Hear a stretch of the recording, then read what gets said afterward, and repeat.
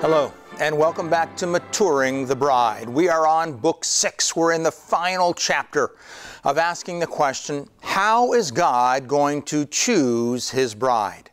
In Chapter 1, we discovered that all Christians are going to be judged twice. We call them J1 and J2. They have two different purposes. J1 is to determine, are you a believer? And J2 asks the question, do you get rewards? We then looked at 10 differences between J1 and J2 in Chapter 2. We then went to J3 asking the question, will my sin come up at J2? And the answer is nothing comes up at J1 and no confessed sin will be brought up at J2. Chapter 3 then says, what criteria will God use to judge us at J2? And we looked at 7 criteria that God uses at J2. We then went on to Chapter 5, and we said what the Apostle Paul didn't know about all future believers. And that is the fact that with freedom, with the fact that our sins have been nailed to the cross, comes choices. And Paul did not know which way his future followers, disciples, whatever, which way they would choose. Would it be the small, narrow road, or would it be the broad, wide road that leads to dysfunctionality? He didn't know.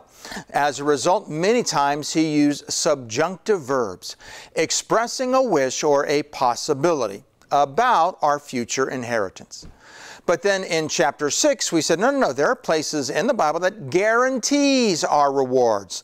But when we look at it, we find out it's always in the context of works. In the context of works, the Bible guarantees rewards. So now we're at Chapter 7, our final chapter in the series. And the question is this, should the church be more focused on J1 or J2? If you'll remember in Chapter 2, I talked to you about sitting down with my pastor, the church that I was attending at the time, and going over the concepts of J1 and J2 with him. They were very new to him, but he was very intrigued and he liked what he was hearing. But at the end of our time together, he asked the most significant question he could have asked. He asked this, Bob, should the church be more focused on J1 or J2? And if you'll recall, I didn't give you the answer. How rude. I was talking to another pastor more recently about this concept. He said these words, I can tell you what the Bible is primarily about. I said, oh yeah, what's that? He said, saving people from hell. He was focused entirely on J1. He felt the Bible was primarily about saving people from hell. Men and women, I want to lovingly disagree with that. I want to lovingly disagree with that. In fact, I will say it up plainly, the Bible is not primarily about saving people from hell. Where do we get that from? Well, we get it from 2 Timothy chapter 3, verses 16 and 17. And in looking at the word of all Scripture, and then looking what it does not say and what it does say, it clears things up. Let's look at it together. 2 Timothy chapter 3, verses 16 and 17. All Scripture is breathed out by God and profitable for teaching and reproof and for correction and for training in righteousness. Purpose statement. All Scripture is here for a purpose. That or so that. What's the Scripture here for? So that, what's it say? People don't go to hell. Wrong. It doesn't say that. But what a perfect place for it to say that. Why doesn't it say all Scripture is here so that people don't have to go to hell? If you've been following our teaching and watched everything, men and women, I'm here to tell you Christianity is not primarily about saving people from hell. It is not primarily about saving people from hell. So what does it say? It says these words, that the man of God may be complete. Okay, let's stop right there. Complete, whole, mature.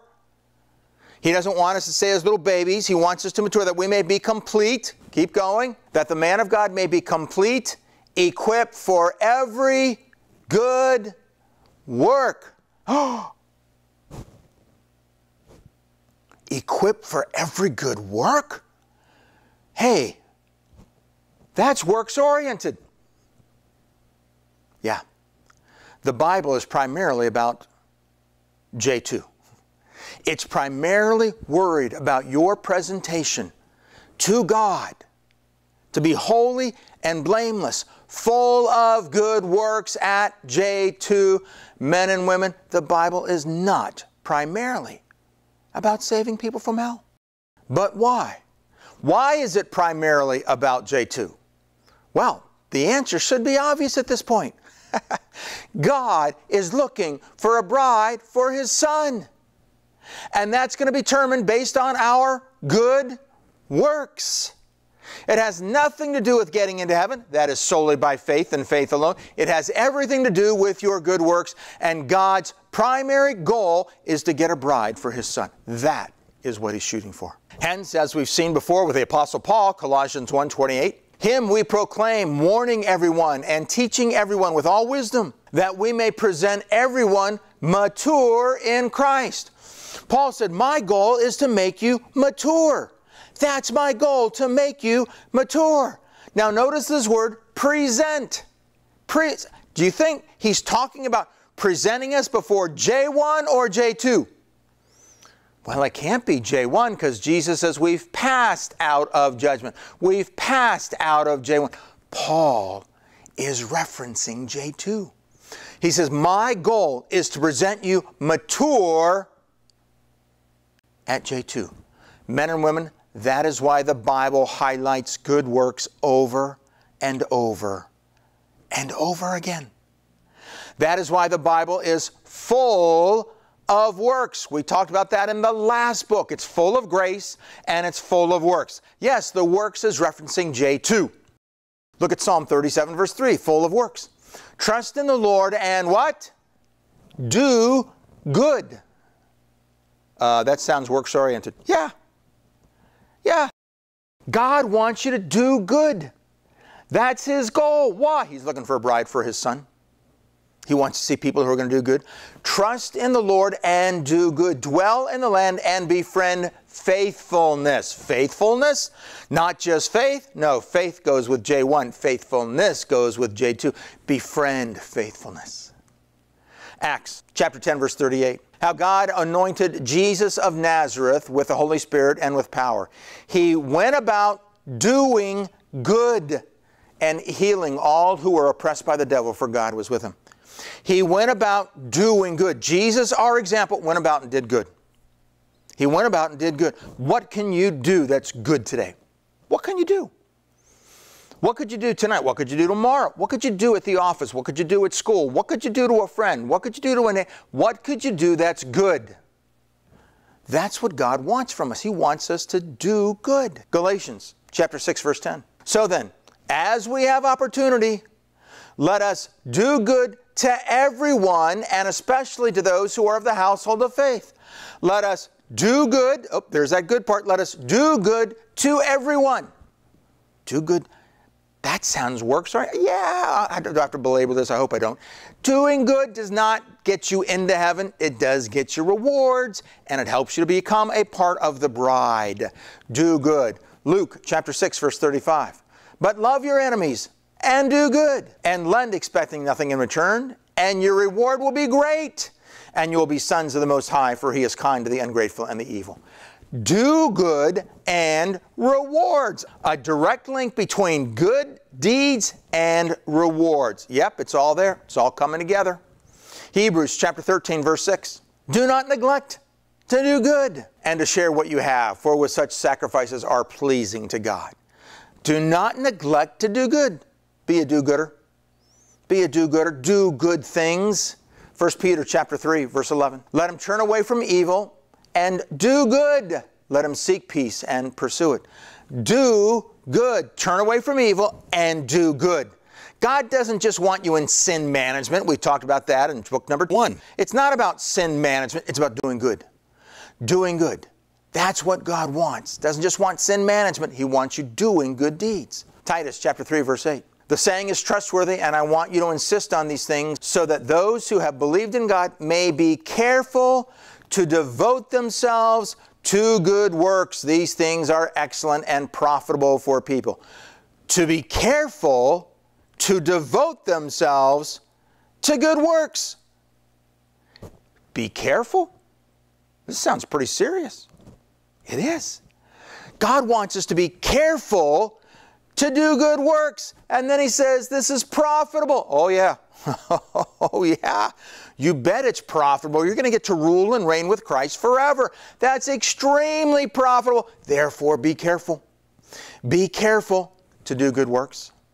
Titus chapter 2, verse 14. Who gave himself for us to redeem us from all lawlessness. Of course, speaking about Christ here, Christ gave himself for us. And to purify for himself a people for his own possession who are zealous for good works. Zealous for good works. Do you wake up in the morning and say, I want to do some good things. I'm zealous to do good. That's what God wants from us. That's what he's hoping for in us, that we would be zealous for good works. And we just say, I just want to make God look good. I want to do something that's going to make God look good. James chapter 1, verse 27. Religion that is pure and undefiled before God the Father is this: to visit orphans and widows in their affliction, and to keep oneself unstained from the world. To visit orphans and widows in their affliction? Hey, that sounds like doing good. Yeah. That's what true religion is. Doing good things. 3 John 1:11. Beloved, do not imitate evil, but imitate good. Whoever does good is from God. Be a do-gooder. Be a do-gooder. That's what God wants. He wants us to do good things. Place our faith in him for our salvation and do good things. 1 Timothy 6:17 and 18. As for the rich in this present age. Okay, stop right there. As for the rich, the multimillionaires, right? No. Men and women, if you live in the United States, you are rich. I don't care what you have, you are rich. Why? I have been around the world, and I know people who have one set of clothing on their back, and they wake up every morning and pray, God, where am I going to get food today? That is their lifestyle. We are rich. So this is for us. This passage Paul is writing to us. He's saying, hey, tell the rich people these things. Here it goes. As for the rich in this present age, charge them not to be haughty, nor to set their hopes on the uncertainty of riches, but on God, who richly provides us with everything to enjoy. They are to do good and to be rich in good works, to be generous and ready to share, to do good, to be rich in good works. And if you remember, all of that will prepare them a foundation that they will build upon for all of eternity future. Do good works. Be rich in good works to build up your foundation. 1 Peter 4. Therefore, let those who suffer according to God's will. Okay, stop right there. Suffer according to God's will? You mean it can be God's will for us to suffer? It's not me saying, it's Peter. It's right there in the text. And in the context of suffering, look at these words. Therefore, let those who suffer according to God's will entrust their souls to a faithful Creator while doing good. Even if I'm suffering, God wants me to do good. That's what he's saying. He wants you to get a positive resume. He wants you to build up your resume for J2. Men and women, this is what life is all about. Work at it. Devote yourself. Be zealous. Be careful to do good works. So, what kind of good works can you do? Oh, glad you asked that question. Steve Sjogren, not related to me, same last name. We came from the same village in Sweden about 6 generations ago. There were so many Janssens in one part of the small village. Half of them switched to Sjögren, which is Sjogren. That's his heritage. That's my heritage. I call him a distant cousin. Anyhow, my daughter and I visited him in California when we were at a homeschool convention. This is a picture of them with my daughter, Elise. He authored a book called Changing the World Through Kindness. And he basically says, you need to go out as a church and do random acts of kindness. That will build God's reputation up, and that will draw people to your church. And so he has a whole ministry toward this, and so I wrote a bunch of these in our middle school curriculum. We have middle school curriculum for middle schoolers, a Bible program for homeschoolers. And so in that I listed a bunch of things. I'm going to go over just a couple of them very quickly. Here's one that he said that he loved. Fruit giveaway. He writes these words, I was surprised at the popularity of this one. People really like fresh fruit and they will readily take it.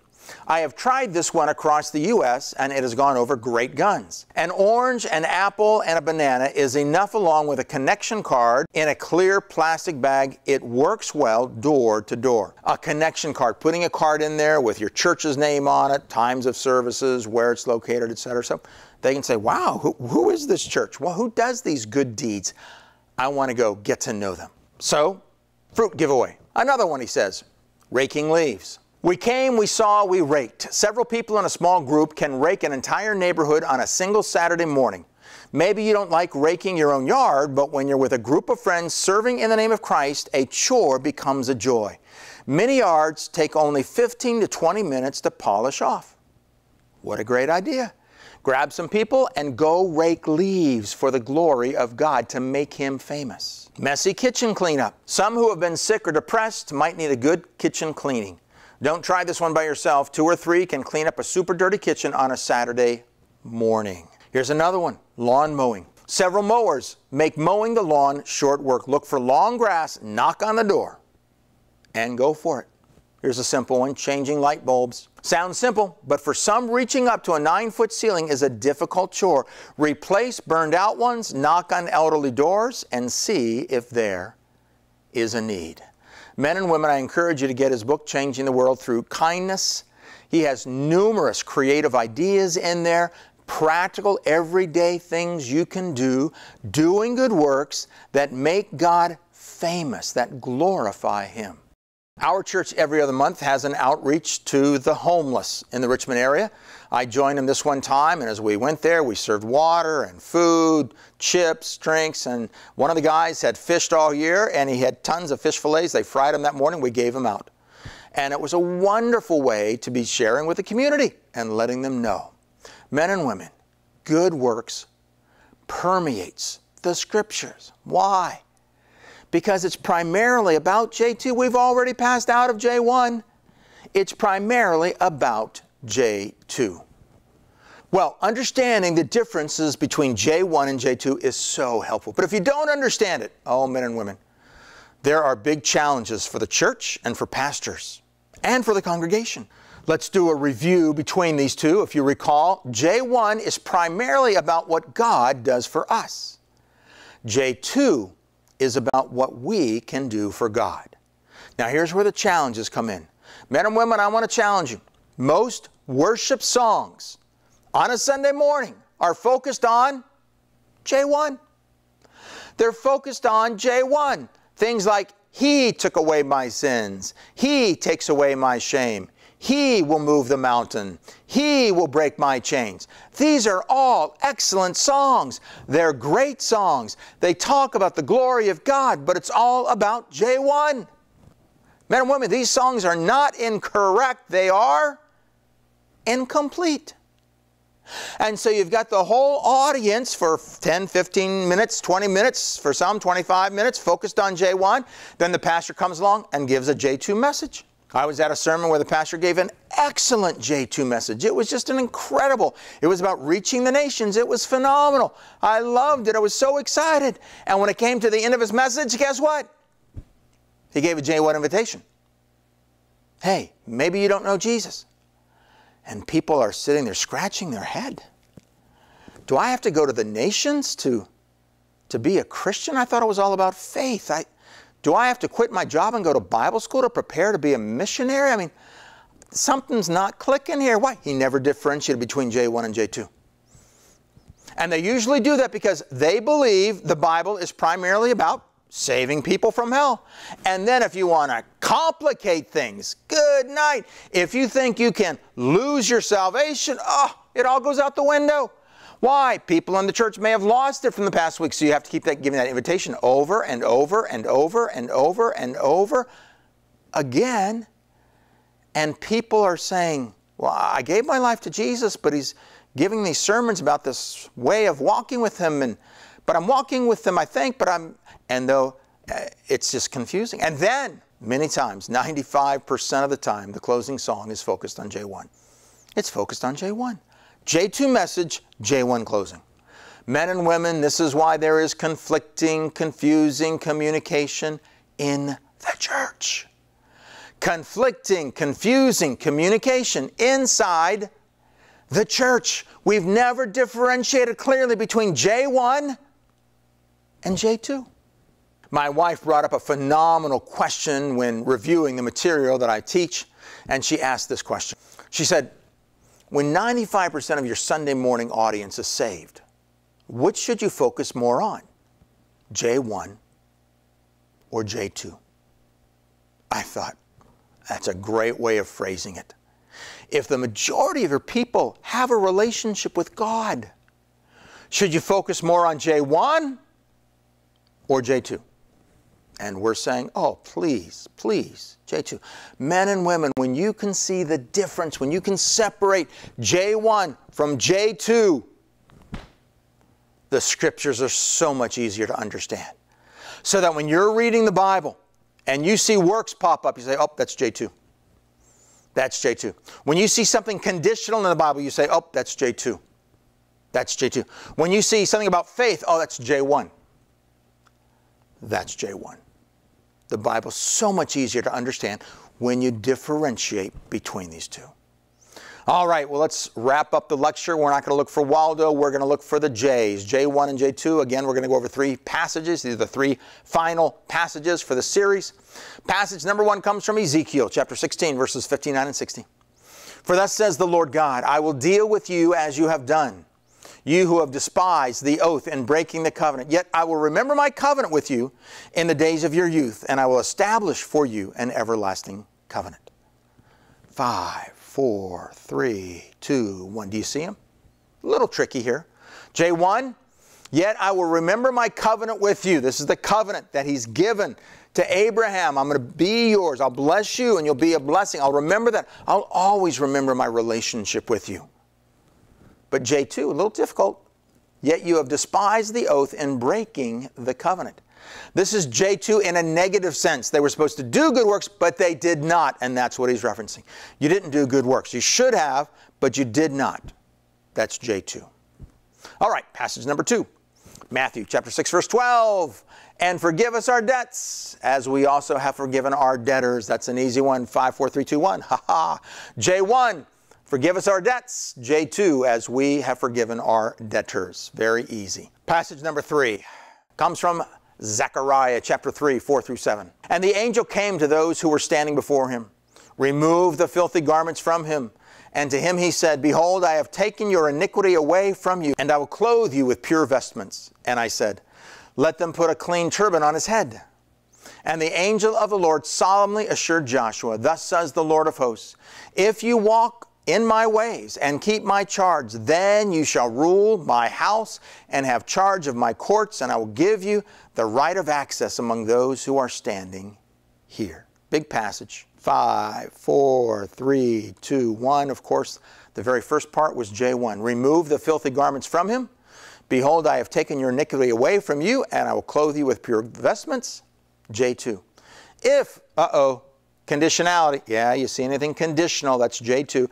If you walk in my ways and keep my charge, then you shall rule my house and have charge of my courts. So, ruling and reigning. Have we heard that somewhere before? Yeah.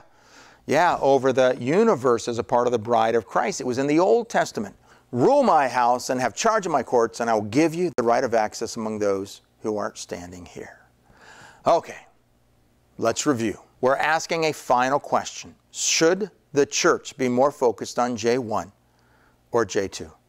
Men and women, I want to challenge you. When 95% of your Sunday morning audience is saved, please, please, focus on J2 and talk about it as J2. Why? He will choose his son's bride based on works. Your goal, my goal, our believers, our fellow believers' goal, those we see around us in a church on Sunday morning, our goal for them should be these words, to hear from Jesus, "Well done, good and faithful servant." Well, I hope this whole book was helpful for you.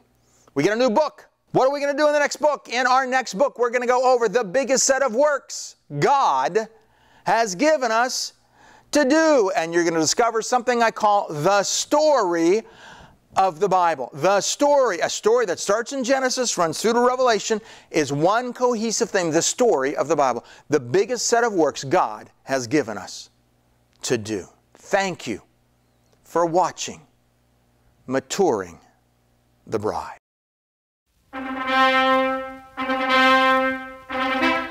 Hey everyone, I hope J1 and J2 has been extremely helpful for you. I know it has helped many people over the years that I've taught it to, and I certainly know it has helped me. Just as a reminder, it is a part of a bigger series called Maturing the Bride. Please be sure you watch the other books to help you get the big picture of what God is doing. And always remember, Unveiling Glory is a 501c3 nonprofit organization seeking to have a global impact on the church. If you want to help get the message of J1 and J2 out to other nations, please consider giving a tax-free donation to keep spreading this message and to keep this teaching free. Go to www.givetoug.com. Thanks, and please pass this message on to others.